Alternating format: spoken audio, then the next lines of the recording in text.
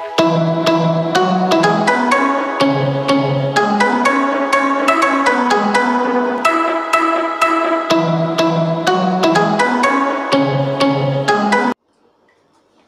back to online classes. Dear students, I am James here.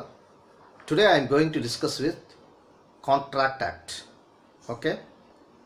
Under chapter The Sale of Goods Act 1932. தமிழ்ல தான் பார்க்க போறோம். The Contract Act வந்து நான் already சொன்ன மாதிரி ஏற்கனவே கிளாஸ்ல பார்த்திருக்கோம். இன்னைக்கு வேற டாபிக் பார்க்குறோம். 1930 ஆம் ஆண்டின் சரக்கு விற்பனை சட்டம் கான்ட்ராக்ட் ஆக்டில் இருக்குது. ஓகேங்களா? இது வந்து நிறைய banking system or any business man அவங்களுக்கெல்லாம் இது வந்து யூஸ் ஆகும். ஓகேங்களா? ஸோ அந்த டாப்பிக்கில் நம்ம பார்க்க பொழுது no one can transfer a better title than what he himself possesses. ஓகேங்களா? அதுக்கு லாட்டின் டேர்ம்ஸ் பார்த்தீங்கன்னா Nemo, dat, quod, non, habet. Okay, இது எதுக்கு எக்ஸம்ஷன்னா exemption under the sale of goods act. ஓகேங்களா?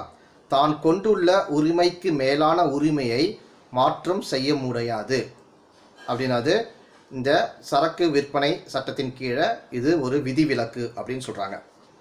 ஓகேங்களா? உரிமையாளர் அல்லாத ஒருவர் செய்யும் சரக்கு விற்பனை குறித்த சட்ட விதி அப்படின்னு கூட கேட்பாங்க. ஓகேங்களா? இல்லைனா ஒருவர் தான் பெற்ற உரிமையை விட மேம்பட்ட உரிமையை மற்றவருக்கு மாற்றி அளிக்க முடியாது. இது ஒரு விதி, ரூல். அதான் நான் ஸ்டார்டிங்லேயே சொல்லிட்டேன். நெமோ, டேட், குவாட், நான், habet. ஓகேங்களா? அது வந்து பொது விதி. பொதுவாக இந்த விற்பனை ஒப்பந்தத்தில் விற்பவர் என்ன பண்ணுறாருன்னா அந்த திங்ஸ் கூட்ஸ் இருக்கும் அந்த சரக்கினுடைய முழு உரிமையாளராக ஃபுல் ஓனராக அவர் வந்து நம்ம ப்ரிசம்ஷன் பண்ணுவாங்க, அனுமானிப்பாங்க. அந்த கூட்ஸ் அந்த சரக்கு அவரிடமிருந்து வாங்குபவருக்கு பையருக்கு மாறுவதால் வாங்குபவர் வந்து முழு உரிமையாளராகிறார் என்றும் நம்ம ப்ரிசம்ஷன் பண்ணுவோம். ஏன்னா செல்லர் பையர். இங்கே பாருங்கள், செல்லருடைய ஏதாவது திங்ஸ் சேல் பண்ணுறாரு அப்படின்னா பையர் வாங்கும்பொழுது வாங்கிட்டா பையருக்கு அந்த ரைட்ஸ் போயிடும். அதை நம்ம பார்ப்போம். ஓகேங்களா? So transfer of property act கூட நம்ம பார்ப்போம். ஏன்னா இது சேல் ஆஃப் கூட்ஸ் ஆக்ட் வந்து அதுக்கு தனி ப்ரொவிஷன் இருக்குது. இது நம்ம இந்த ஆக்டில் நம்ம பார்க்கும்பொழுது பார்த்தீங்களா உரிமை. அப்போது இந்த உரிமை மூல மாற்றத்திற்குனா டைட்டில் வந்து ஒரு மாறுபடும். உரிமை மூலம் என்பது என்னென்னா சரக்கின் மீதான ஒரு சொந்த உரிமையின் அப்பாற்பட்டது. விற்பவர் வந்து சில காரணங்களுக்காக முழு உரிமையாளராக இல்லாமல் ஒரு வரம்பு உடைய உரிமையாளராக இருக்கும் பொழுது அப்படின்னா ஒரு குவாலிஃபைடு ஓனராக இருக்கும் பொழுது அவரிடமிருந்து அந்த மற்றவருக்கு அந்த சரக்கு மாற்றமடையுது, கூட்ஸ் வந்து சேஞ்ச் ஆகுது.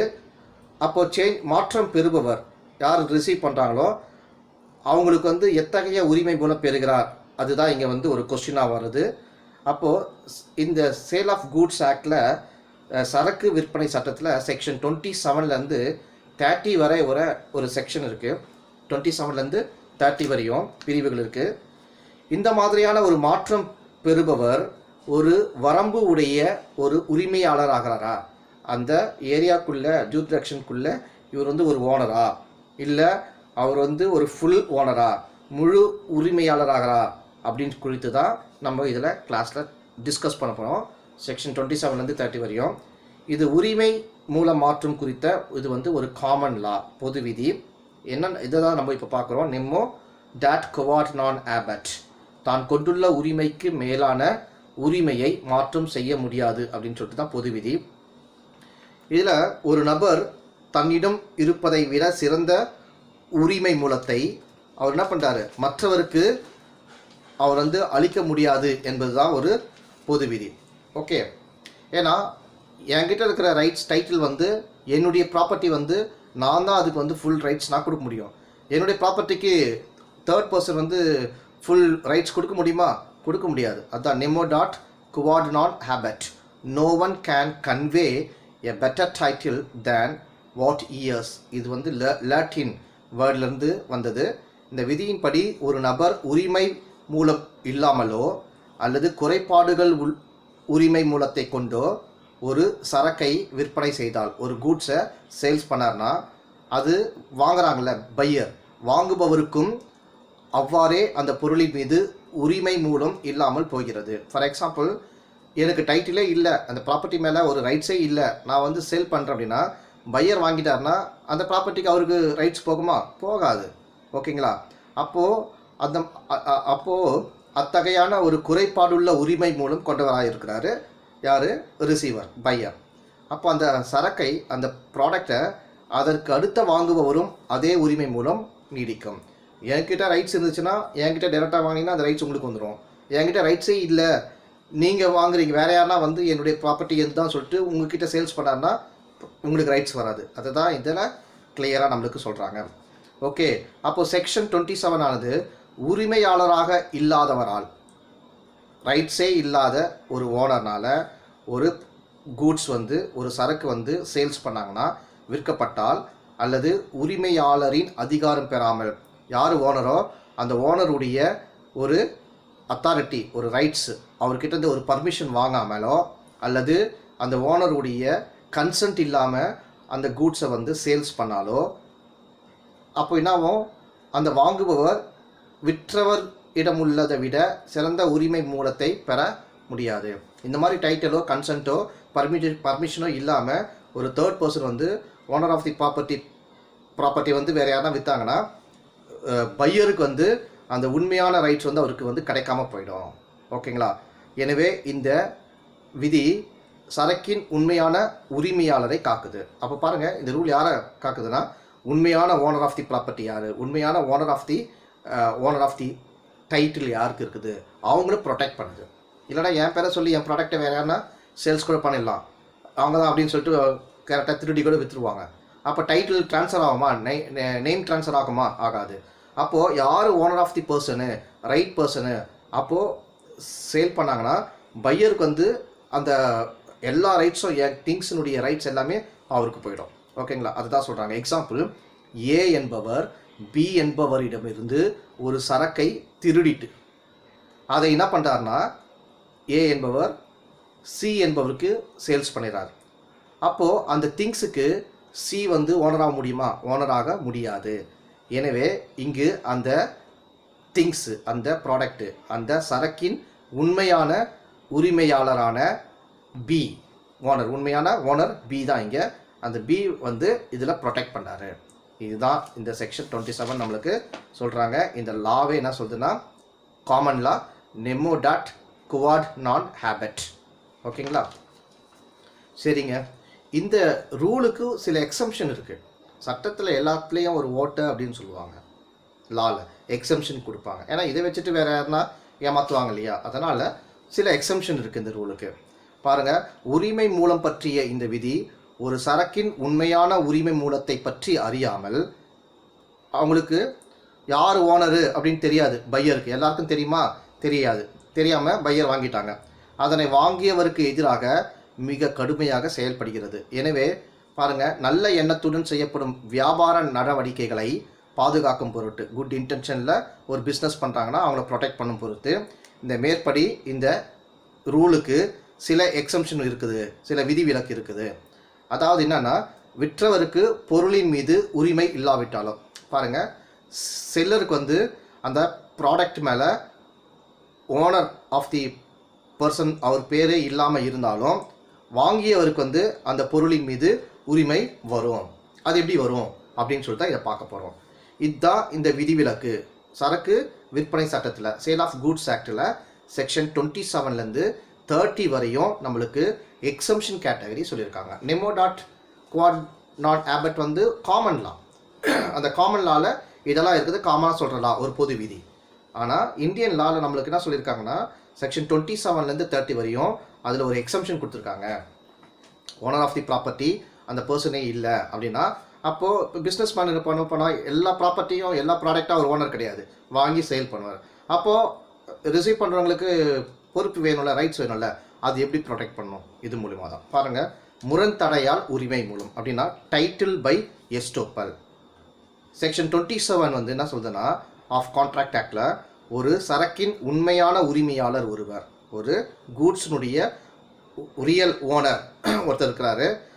ஒருவர் தனது செய்கையால் அவருடைய ஆக்டினால் விற்பவருக்கு செல்லருக்கு அந்த ப்ராடக்டை விற்க ஒரு அதிகாரம் உண்டு, அந்த ப்ராடக்டை சேல் பண்ணுவதற்கு ஒரு பவர் இருக்குது என்று வாங்குபவரை நம்ப செய்யணும். யார் பையரோ அவங்கள பிலீவ் பண்ணுற அளவுக்கு செய்கிறாரு. யார்? உண்மையான ஓனர். ஓகேவா? உண்மையான ஓனர் நான் தான். நான் வந்து சேல் பண்ணுறதுக்கு ஒரு ஆளுக்கு ரைட்ஸ் கொடுத்துருக்கேன், பவர் கொடுத்துருக்கேன். நீ சேல் பண்ணுறான்னு சொல்லிட்டு. அப்போ சேல் பண்ணுறதுக்கான பவர் கொடுத்ததை வந்து வாங்குறாரு பார்த்தீங்களா பையரு, அவருக்கு நம்புற அளவுக்கு அந்த பவர் நான் கொடுத்துருக்கணும். ஓகேங்களா? அது மாதிரி நான் பண்ணேன்னா அவர் விற்பவரின் விற்பனை உரிமையை பாருங்கள், செல்லருடைய அந்த சேல்ஸ் ரைட்ஸை பின்னர் வந்து மறுக்க முரண் தடை செய்யப்படுகிறது. பின்னாடி வந்து ஐயோ ஆமாம் அப்படின்னு சொல்லிட்டு நான் சொல்லலை அப்படின்னு சொல்லிட்டு இவர் மறுக்க முடியாது. அப்போ ஓப்பன் டாக்காக அவர் அந்த ரைட்ஸ் வந்து யார் சேல் பண்ணுறாங்களோ அவங்களுக்கு அந்த ரைட்ஸ் அவர் கொடுக்கணும், owner of the person. Once கொடுத்துட்டாருன்னா, அந்த ரைட்ஸ் கொடுத்துட்டாருன்னா ஐயோ நான் சொல்லவே இல்லை அப்படின்னு சொல்லிட்டு எஸ்கேப் ஆக முடியாது. ஓகேங்களா? அப்படி எஸ்கேப் ஆக முடியாமல் இருக்கிறதுக்கு அவர் வாயை மூடுவதற்காக தான் இங்கே டைட்டில் பை எஸ்டோப்பல்னா அதை அந்த மறுக்கத்துக்கு தான் அந்த முரண் தடை இவருக்கு கொடுக்குறாங்க. இதுதான் செக்ஷன் 27 ஆஃப் கான்ட்ராக்ட் ஆக்ட் வந்து நம்மளுக்கு சொல்கிறாங்க. இந்த மாதிரி சூழ்நிலை, இந்த நிலையில் வாங்குபவர் வந்து விற்பவரிடம் இருந்ததை விட சிறந்த உரிமை மூலத்தை அவருக்கு கிடைக்கும். யார் செல்லரோ அவருக்கிட்ட இருக்கிற அந்த செல்லருடைய ரைட்ஸை விட ரிசீவ் பண்ணுறாரு பார்த்தீங்களா பையரு, அவருக்கு நல்ல ரைட்ஸ் இருக்கும். ஏன்டா அப்படின்னா செல்லருக்கு யார் கொடுத்தா ஓனர் ஆஃப் தி பர்சன் வந்து ரைட்ஸ் கொடுத்துட்டாரு, அதில் மென்ஷனாக இருக்கும். கான்ட்ராக்ட் போட்டிருக்கலாம், அக்ரிமெண்ட் போட்டிருப்பாங்க, இது மாதிரியான சில இதெல்லாம் எல்லாமே இருக்கும். அந்த லைசன்ஸ் கொடுத்துருப்பாங்க. யார் ஓனரோ நீ விற்கலாம் அப்படின்னு லைசன்ஸ் கொடுத்துருப்பாங்க. இது மாதிரியான ஃபோக்கஸிங் இருக்கணும். இருந்துச்சுன்னா இது எக்ஸப்ஷன் கேட்டகரியில் செக்ஷன் 27 வந்து யார் சேல் பண்ணுறாங்களோ அவங்களுடைய ரைட்ஸை விட யார் பையர், இங்கே பாருங்கள் பையரை ப்ரொடெக்ட் பண்ணுது. பாருங்கள் எடுத்துக்காட்டு ஒரு எக்ஸாம்பிள் பாருங்கள். ஏ என்பவர் பியின் பொருட்களை சிக்கு விற்கிறார். ஏ என்ற பர்சன் பியினுடைய ப்ராடக்டை சிக்கு வந்து சேல்ஸ் பண்ணுறாரு. அப்போது இது பிக்கு தெரிந்திருந்தும் மறுக்கவில்லை. இது வந்து பிக்கு தெரியுது. அப்போ வந்து இவர் டினை சேல்ஸ் பண்ணும்போது பி இருக்கிறாரு, பிக்கு தெரியும். அப்போ வந்து டினை பண்ணல, என் பொருள் விற்காதுன்னு சொல்லலை. ஓகேவா? எனவே இந்த மேற்படி சி என்பவர், மேற்படி சி தானே ரிசீவ் பண்ணுற பையரு, அவர் வந்து ஏ கிட்ட இருந்ததை விட, ஏ செல்லர் மட்டும்தான், ஏ கிட்ட இருந்த அந்த ரைட்ஸை விட யார் இந்த சிக்கு வந்து ரைட்ஸ் வந்து அதிகமாக வந்தது. எந்த மாதிரி ரைட்ஸ் வருது? பியினுடைய பொறுப்பு, பியினுடைய ரைட்ஸ் எப்படி இருந்தோ அந்த மாதிரியான ரைட்ஸு சிக்கு கிடைக்குது. அப்படி தான் சொல்கிறாங்க செக்ஷன் 27 ஆஃப் கான்ட்ராக்ட் ஆக்ட். சரிங்க. வணிக முகவர் மூலமாக விற்பனை. என்னது? வணிக முகவர் மூலமாக விற்பனை. Sale by a mercantile agent. Sale by a mercantile agent. இங்கே செக்ஷன் 27 கீழே ஒரு ப்ரொவிஷன் டு செக்ஷன் 27ல் சொல்கிறாங்க. என்னன்னா, முதல்வர் அப்படின்னா பிரின்சிபல், அவருடைய கூட்ஸை பெற்ற ஒரு முகவர். பிரின்சிபல் என்ன பண்ணுவார்? ஏஜென்ட் கிட்ட கொடுத்து சேல்ஸ் பண்ணு. பாருங்கள், நிறைய C&F ஏஜென்ட் இருப்பாங்க. ஓகேங்களா? நிறைய ப்ராடக்ட் விற்பாங்க, ஏஜென்ட் விற்பானுங்க. ஓகே, அப்போ ரைட்ஸ் கொடுப்பார்ல பிரின்சிபல். அதுதான் இதில் இந்த சேல் பை எ மெர்கன்டைல் ஏஜென்ட்லாம் இருப்பாங்க. செக்ஷன் 27 ப்ரோவிஷனில் என்ன சொல்கிறாங்கன்னா, அந்த முதல்வரின் சரக்கை பெற்ற ஒரு முகவர், பர்மிஷன் பெற்ற ஒரு ஏஜென்ட் அந்த ப்ராடக்டை, அந்த கூட்ஸை மற்றவருக்கு சேல்ஸ் பண்ணுறாரு அப்படின்னா, யார் வாங்குகிறாங்களோ அவங்களுக்கு ஒரு சிறந்த ஒரு ரைட்ஸ் கிடைக்குது. ஆனால் இதற்கு ஒரு பின்வரும் சில நிபந்தனைகள், கண்டிஷன்ஸ் சொல்கிறாங்க. அந்த கண்டிஷன்ஸ் வந்து ஃபுல்ஃபில்மெண்ட் ஆகணும். அப்போ தான் யார் பையரோ அவங்களுக்கு வந்து அந்த ரைட்ஸ் கிடைக்கும் அப்படின்னு சொல்கிறாங்க செக்ஷன் 27ல். பாருங்கள், நம்பர் 1, விற்பவர் வந்து ஒரு வணிக முகவராக இருக்கணும். பாருங்கள், ஒரு சேல்ஸ் பண்ணுறாரு பார்த்தீங்களா, அந்த சேல்ஸ் பர்சன் வந்து அந்த கமர்ஷியலில், அந்த பிஸ்னஸில் ஒரு ஏஜெண்ட்டாக கண்டிப்பாக லைசன்ஸ் பெற்ற ஒரு லீகலாக லைசன்ஸ் பெற்ற ஒரு ஏஜெண்ட்டாக இருக்கணும். அல்லது அந்த சரக்கினுடைய, அந்த கூட்ஸினுடைய உரிமை பத்திரத்தை அவர் பெற்றிருக்கணும். உண்மையான அந்த ஓனர் ஆஃப் தி டைட்டிலுடைய டாக்குமெண்ட்டை, அதை சேல் பண்ணுவதற்கான அந்த ரைட்ஸ் வந்து அவர்கிட்ட இருக்கணும். அது இருந்துச்சுன்னா பையருக்கு வந்து பெனிஃபிட் ஆகணும். இதெல்லாம் இருந்தால் தான் பையர் வந்து பெனிஃபிட் ஆவார். 3வது வந்து அந்த உரிமையாளரினுடைய இசையுடன் விற்க வேண்டும். பாருங்கள், யார் ஓனரோ அந்த ஓனருடைய கன்சன்ட்டோட அந்த செல்லர் வந்து சேல்ஸ் பண்ணியிருக்கணும். அப்போது பையருக்கு வந்து அப்போ தான் ப்ரொடெக்ட் ஆகும். 4வது பாயிண்ட் பார்த்தீங்கன்னா ப்ரொசீஜரலாக நடைமுறையில் அவர் ஒரு வணிக முகவர். ப்ரொசீஜரில் அவர் வந்து கமர்ஷியலில் வந்து ஒரு வணிகத்தில் மெர்கன்டைலில் ஒரு ஏஜென்ட்டு அப்படின்றது அவர் தெரியணும். ஓகேங்களா? அப்போது அந்த மாதிரியான ஏஜென்ட்டான ஒரு முறையில் அவர் வந்து சேல்ஸ் பண்ணியிருக்கணும். அப்போது இந்த மாதிரி சேல்ஸ் பண்ணார்னா அந்த பையருக்கு வந்து பெனிஃபிட்டடு ப்ரொடெக்ட் ஆகும். அப்போ வாங்குபவர் விற்பவருக்கு விற்கும் அதிகாரம் இல்லை என அறிந்திருக்கக்கூடாது. பாருங்கள், வாங்குபவர் யார் பையரோ அவங்களுக்கு வந்து யார் செல்லரோ செல்லருக்கு ரைட்ஸ் இல்லை அப்படின்னு சொல்லிட்டு அவருடைய பையருக்கு அந்த நாலேஜ் இருக்கக்கூடாது. ஏன்னா நாலேஜ் இருந்துச்சுன்னா இவருக்கு ரைட்ஸே இல்லைப்பா, ஆனாலும் நான் வாங்கிக்கிற திங்ஸ் அப்படின்னு சொல்லிட்டு பையர் வாங்கிட்டாருன்னா அப்போ ப்ரொடெக்ட் ஆகாது. ஓகே, இதாங்க செக்ஷன் 27 ப்ரோவிஷோ டு செக்ஷன் 27ல் நம்மளுக்கு கிளியராக சொல்கிறாங்க. ஓகே, அடுத்த பாயிண்ட் பாருங்கள், sale by joint owners. Section 28 of contract act என்ன சொல்லுதுன்னா, கூட்டு உரிமையாளர்களில் ஒருவர் விற்பனை. ஒரு கூட்டு உரிமையாளர் ஜாயிண்ட்டு ஓனர்ஸ் இருப்பாங்க, அவங்கள யாராவது ஒருத்தர் சேல்ஸ் பண்ணலாம் இல்லையா, அதுதான் செக்ஷன் 28 சொல்கிறாங்க. ஒரு சரக்கிற்கு 2 அல்லது அதற்கு மேற்பட்ட கூட்டு உரிமையாளர்கள் இருக்கலாம். ஜாயிண்ட்டு பார்ட்னர்ஸ் இருக்கலாம், ஒருத்தர் இல்லை 2 இல்லை அதுக்கு மேலே எனி அதர் பர்சன்ஸ் எக்ஸ்ட்ரா கூட ஒரு ஓனர்ஸ் பார்ட்னர்ஸாக இருக்கலாம். அவர்களில் யாராவது ஒருத்தர் வந்து பிற உரிமையாளரின் ஒப்புதல் பெற்று ஒரு 2-4-5 பேர் இருக்காங்கன்னா ஒரு 2 பேர் ஒரு ஓனர்ஸ் இருப்பாங்க, அவங்கக்கிட்ட ஒரு பர்மிஷன் வாங்கிட்டு அந்த ப்ராடக்டை அந்த கூட்ஸை அவர் வந்து சேல்ஸ் பண்ணலாம். ஓகேங்களா? இந்த மாதிரி சிச்சுவேஷனில் அந்த ப்ராடக்டை யார் வாங்கினாரோ அவருக்கு வந்து ஒரு உண்மையான ஒரு நல்ல குட் ரைட்ஸ் இருக்குது, சிறந்த உரிமை மூலம் அவருக்கு கிடைக்கும் பையருக்கு. இதுதான் section 28 of contract act explain பண்ணுது. சரி, அடுத்தது செக்ஷன் 29 ஆஃப் கான்ட்ராக்ட் ஆக்ட் என்ன சொல்லுதுன்னா, தவிர்த்தகு ஒப்பந்தத்தின் கீழ் சரக்கின் உடைமையை பெற்றிருப்பவரால் விற்பனை. Sale by a person in possession under a voidable contract. Section 29ல் சொல்கிறாங்க, இந்த தவிர்த்தகு ஒப்பந்தம் ஒன்றின் கீழே ஒரு கூட்ஸின் விற்பனையாளர், ஒரு திங்ஸினுடைய ஒரு செல்லர் அவற்றின் பொசஷன் உடைமையை பெற்று, பொசஷன்னா அந்த திங்ஸினுடைய அதிகாரம் அவர் கையில் தான் வச்சுருப்பார், அதை வச்சுட்டு இவர் தான் சேல்ஸ் பண்ணும் பொழுது அந்த ஒப்பந்தம் திரும்ப பெறப்படாவிட்டால் கூட அந்த வாங்கியவர் வந்து அந்த சரக்கின் மீது சிறந்த ஒரு உரிமை மூலத்தை அவருக்கு கிடைக்கும். பையருக்கு வந்து ஒரு குட் என்னது ரைட்ஸ், அந்த திங்ஸ் மேலே ஃபுல் ரைட்ஸ் அவருக்கு கிடைச்சிருது. இல்லா நிலை ஒப்பந்தத்தில் பெற்ற பாருங்கள் வாய்டு கான்ட்ராக்ட் இருக்குது, இந்த மாதிரியான திங்ஸை ரிசீவ் பண்ணவருக்கு வந்து இது சூட்டபிள் கிடையாது. ஏன்னா ஆல்ரெடி வாய்டபிள் அப்படின்னாவே பார்த்துக்கோங்க, உங்களுக்கு வாய்டுனாவே துவங்கும் பொழுதே வாய்டுனா திருடிட்டு விற்பான், அப்போ இதுக்கு பொருந்தாது. வாய்டு கான்ட்ராக்ட்னாவே திருடிட்டு நான் விற்கிறேன், திருட்டு பொருளை விற்கிறேன் அப்படின்னு சொல்லிட்டு ஒப்பந்தத்தை கொடுத்துட்டு ஒப்பந்தத்தில் ஒரு பர்சன்ஸ் கிட்ட ஒப்பந்தம் பண்ணிப்பான், நான் திருட்டு பொருள் உனக்கு விற்கிறேன் அப்படின்னு சொல்லிட்டேன்னா ஓனர் ஆஃப் தி ப்ராப்பர்ட்டி என்ன பண்ண, நான் அவர்கிட்ட கான்ட்ராக்ட் போட்டேங்க, நான் வாங்கினது ரைட்டுன்னு சொல்லிட்டு எனக்கு ரைட்ஸ் இருக்குதுன்னு சொல்லிட்டு கேட்க முடியாது, கிளைம் பண்ண முடியாது. இது மாதிரிலாம் அது பிகினிங்லேயே அது வந்து தப்பு. கான்ட்ராக்டில் என்டர் இன்டு தி கான்ட்ராக்டில் உங்களுக்கு தெரியும் எது வாய்ட் கான்ட்ராக்ட்னு சொல்லிட்டு நம்ம ஆல்ரெடி பார்த்துருப்போம் கான்ட்ராக்ட் ஆக்டில். அதெல்லாமே எதுக்கு சூட்டபிலிட்டி கிடையாது செக்ஷன் 29 ஆஃப் தி கான்ட்ராக்ட் ஆக்டில். கிளியர்? பாருங்கள், அடுத்த பாயிண்ட்டு, விற்பனைக்கு பிறகு சரக்கின் உடைமையை வைத்திருக்கும் விற்பவரின் விற்பனைக்கு சேல்ஸ் ஆகிட்ட பிறகு அந்த கூட்ஸினுடைய பொசஷனை வைத்திருக்கும் அந்த செல்லருடைய சேல்ஸ் எப்படி, sale by seller in possession after sale. பாருங்கள், sale by seller in possession after sale. இதில் section 30 subclass 1 of contract act என்ன சொல்கிறாங்கன்னா, ஒரு சரக்கை, ஒரு திங்ஸை, ஒரு கூட்ஸை விற்றவர், சேல்ஸ் பண்ணவர், சேல்ஸ்க்கு பிறகும் அந்த கூட்ஸை அல்லது அந்த கூட்ஸுக்கான டாக்குமெண்ட்டை அந்த செல்லரே வைத்திருந்து அதை அவரே வச்சிருக்கிறாரு. ஆனால் பையர் வந்து காசு கொடுத்துட்ருப்பார், செல்லர் சேல்ஸ் பண்ணியிருப்பார், டாக்குமெண்ட்டு பொசிஷன் எல்லாம் இவரே வச்சுட்டு அந்த மீன் டைமில் என்ன பண்ணுவார்னா வேறு யாருக்காவது தன்னிடம் வைத்திருந்த அதை மற்ற ஒருவருக்கு சேல்ஸ் பண்ணார்னா அப்போ என்னாகும், அந்த மற்றவர் அடுத்த பர்சன் வாங்கியவர் அந்த சரக்கின் மீது சிறந்த உரிமை மூலத்தை பெறுகிறார். ஓகேங்களா? ஏன்னா அவருக்கு தெரியாது, ஐயோ இவர் யாருக்கோ சேல்ஸ் பண்ணிட்டாருன்னு சொல்லிட்டு வாங்க முடியாது.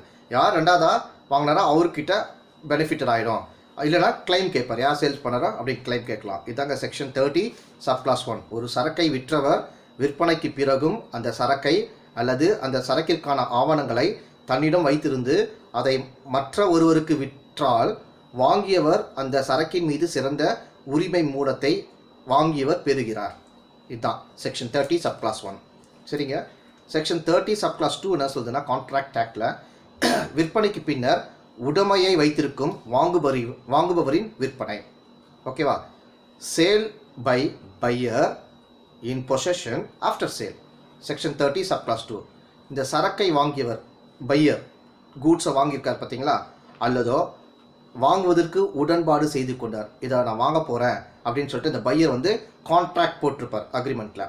ஓகேவா?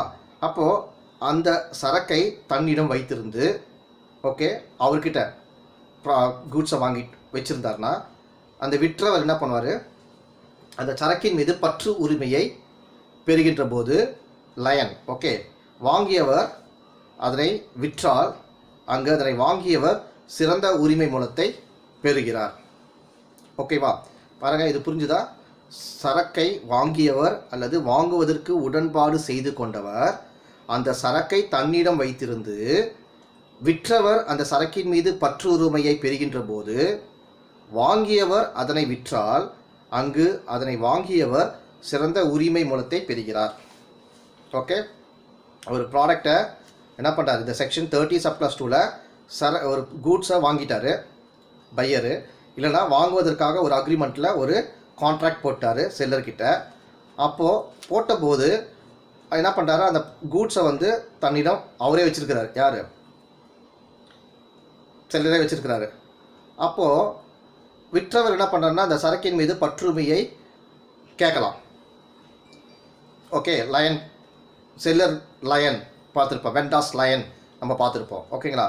வெண்டாஸ் லயன் வாங்கும்போது அப்போ வாங்கியவர் அதனை விற்றால் யார் பையரோ ஓகே வெண்டர்ஸ் லயன் வச்சுருக்காருன்னா அப்போ வாங்கியவர் யார் பையரோ அந்த கூட்ஸை வந்து சேல்ஸ் பண்ணிட்டார்னா ரெண்டாவதாக வாங்கியிருக்காங்க பார்த்தீங்களா, அதனை வாங்கியவர் அவருக்கு வந்து நல்ல ஒரு ரைட்ஸ் கிடச்சிடும். ஓகேங்களா?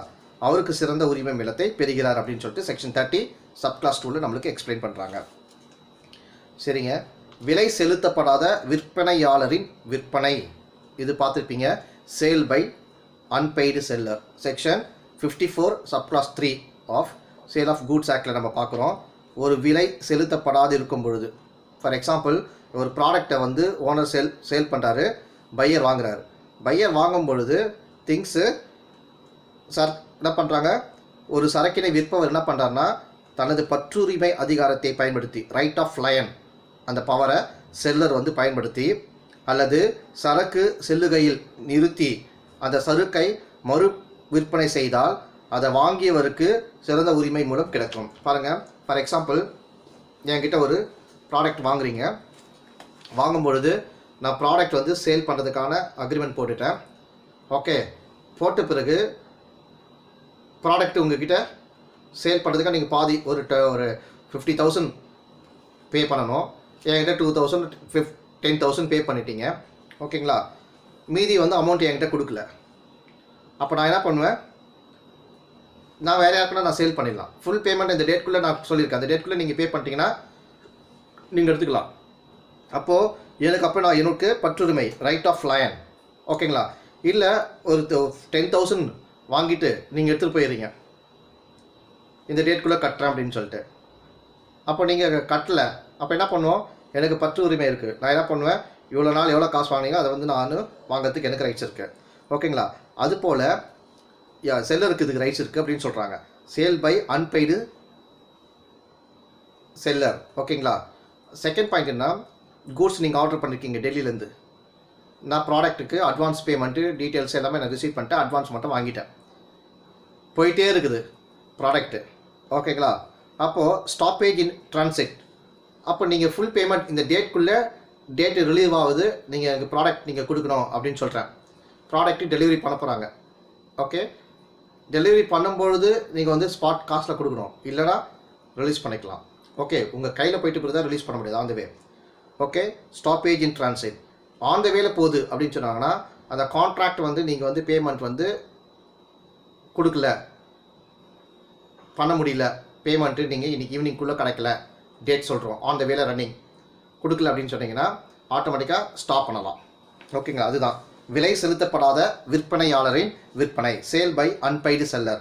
செக்ஷன் 54 சப்கிளாஸ் 3ல விலை செலுத்தப்படாத இருக்கும் பொழுது யார், பையர் தான், காசு கொடுக்க மாட்டான் செல்லருக்கு.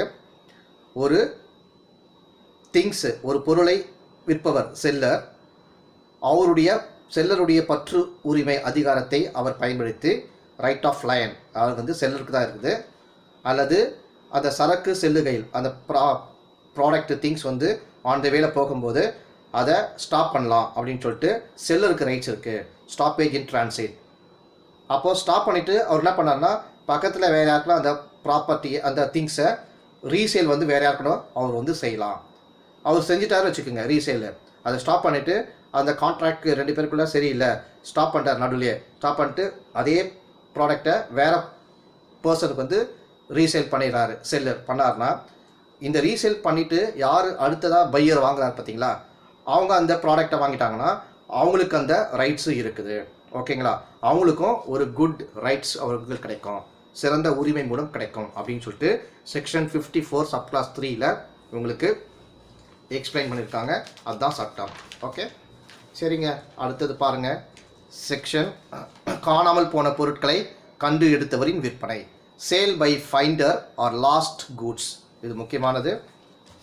இந்திய ஒப்பந்த சட்டம், இந்தியன் கான்ட்ராக்ட் ஆக்டில் செக்ஷன் 169ல் சில சூழ்நிலைகள், 169 என்ன சொல்றதுன்னா, சில சர்க்கம்ஸ்டன்ஸ் சில சூழ்நிலைகளில் காணாமல் போன மிஸ்ஸிங்கான போன பொருட்களை கண்டெடுப்பாங்க.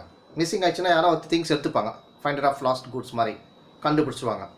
கண்டுபிடிச்சிட்டாங்கன்னா அதை விற்றால் யார் கண்டுபிடிக்கிறாங்கன்னா அந்த திங்ஸை வந்து சேல்ஸ் பண்ணிட்டாங்கன்னா, சேல்ஸ் பண்ணால் யார் பையர் ஆகிறாங்க வச்சிங்களா, அந்த காணாமல் போன பொருளை. இப்போ நான் தான் காணாமல் போன பொருள் ரோட்டில் போயிட்டுருக்கேன், ஏதோ திங்ஸ் எனக்கு கிடச்சிச்சு, நான் என்ன பண்ணுறேன், டைரெக்டாக அந்த ப்ராடக்டை சம் டேஸில் நான் வச்சுட்டு இருந்து யாரோ வாங்கலை அப்படின்னு சொல்லிட்டு நான் வந்து சேல்ஸ் பண்ணுறேன். சேல்ஸ் பண்ணனா அந்த ப்ராடக்டை யார் வாங்கினாங்களோ அவங்களுக்கு வந்து ஒரு நல்ல ரைட்ஸ் இருக்குது, அவங்கள டிஸ்டர்ப் பண்ண முடியாது, வாங்கினவங்களுக்கு தெரியாது இது காணாமல் போச்சா வந்து தான் தெரியாது. ஓகேங்களா, என்ன தான் டிஸ்டர்ப் பண்ண முடியும், அவங்களுக்கு குட் ரைட்ஸ் கொடுக்குறாங்க. இதுதான் செக்ஷன் 169 ஆஃப் கான்ட்ராக்ட் ஆக்டில் அந்த பையருக்கு வந்து ப்ரொடெக்ட் கொடுக்குது. ஓகே, சரிங்க. அடுத்தது 9வது பாயிண்ட்டு, அடகு பெற்றவரின் விற்பனை, சேல் பை எ பாணி ஆர் பிளட்ஜஸ். இதே இந்திய கான்ட்ராக்ட் ஆக்டில், இந்திய ஒப்பந்தம் சட்டத்தில் செக்ஷன் 176 கான்ட்ராக்ட் ஆக்டில் சொல்கிறாங்க, அடகு வைக்கிறாங்களே, அடகு வைத்தவர் பணம் செலுத்திய தவறு பொழுது. ஃபார் எக்ஸாம்பிள், நான் தான் அடகு வச்சுருக்கேன், ஒரு அடகு கடையில் ஜுவல்ஸ் ஏதோ அடகு வச்சுருக்கேன்.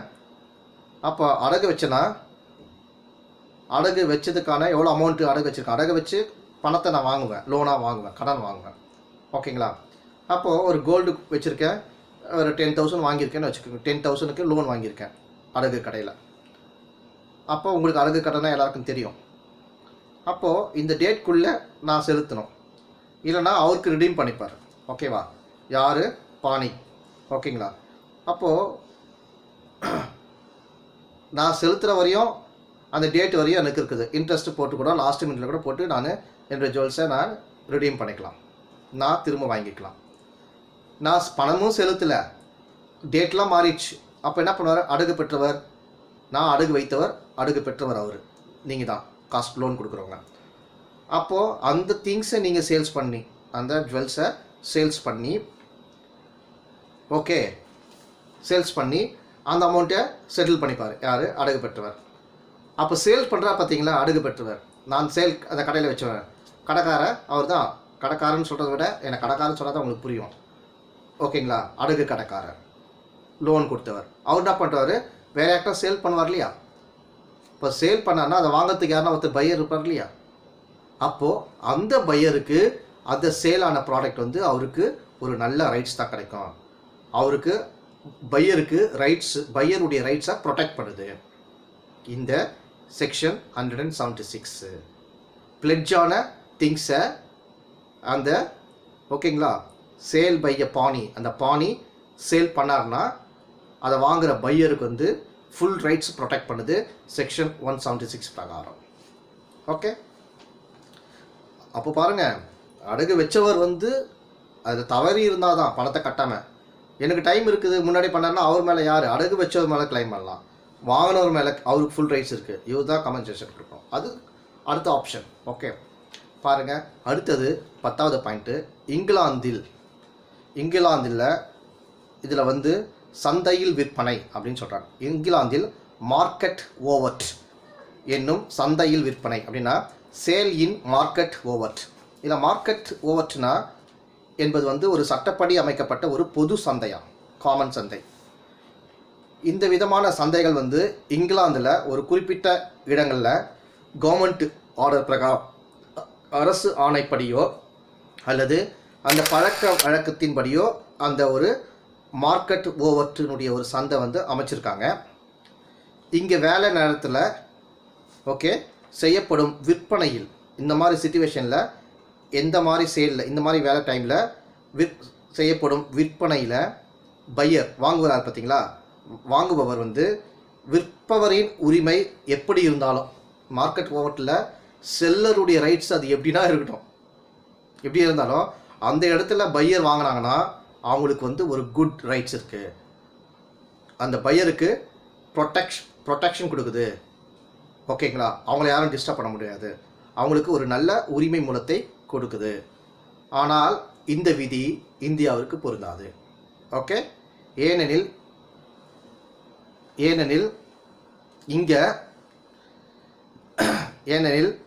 இங்கே வந்து வாங்குபவரை விழித்திரு, கேவியட் எம்டர் என்னும் விதி இந்தியாவில் நம்ம பின்பற்றி வருகிறோம்.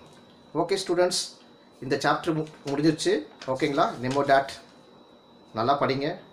2 or 3 டைம்ஸ் வந்து இந்த வீடியோ கவனியுங்க, அப்போ தான் புரியும். ஓகே, எல்லாமே லா டெர்மினாலஜி ஒரே ஒரு வாட்டி கேட்டிங்கன்னா புரியாது. மினிமம் 4 டைம்ஸ் கேட்டால் மட்டும்தான் உங்களுக்கு சப்ஜெக்ட் புரியும். அதுக்கப்புறம் ப்ராக்டிஸ் நீங்கள் பண்ணும்பொழுது ஈஸியாக புரிஞ்சிடும். ப்ராக்டிஸ் பர்சன்ஸ்க்கு வந்து ரொம்ப ஈஸி, ஏன்னா டெய்லி ப்ராக்டிஸ் பண்ணுவாங்க, அவங்களுக்கு ஈஸி. ஒன்ஸ் நீங்கள் படிச்சுட்டு ப்ராக்டிஸ் பண்ணிட்டீங்கன்னா ஃப்ரீ ஆகிடும். படிச்சுட்டு இதில் இந்த ரிலவெண்ட் ஏரியாவில் ப்ராக்டிஸ் இல்லைன்னா மறந்து போயிடும். அதனால் வியூவர்ஸ் கண்டிப்பாக கவனிங்க, அதை ப்ராக்டிஸில் இருங்க, எங்கெங்கே தேவையோ அங்கே இந்த செக்ஷனை அப்ளை பண்ணுங்கள். ஓகே, ஆல் தி பெஸ்ட், பாய். மீண்டும் சந்திப்போம் அடுத்த ஆன்லைன் கிளாஸ். யார் சப்ஸ்கிரிப்ஷன் பண்ணலையோ, சப்ஸ்கிரைப் ஆகலையோ உடனே கிளிக் பண்ணுங்கள். ஓகே, அந்த ஒரு பெல் இருக்கும், அதையே கிளிக் பண்ணுங்கள். சப்ஸ்கிரைப் பெல்லை கிளிக் பண்ணுங்கள், உங்களுக்கு ஈஸியாக இருக்கும். Okay, bye, all the best.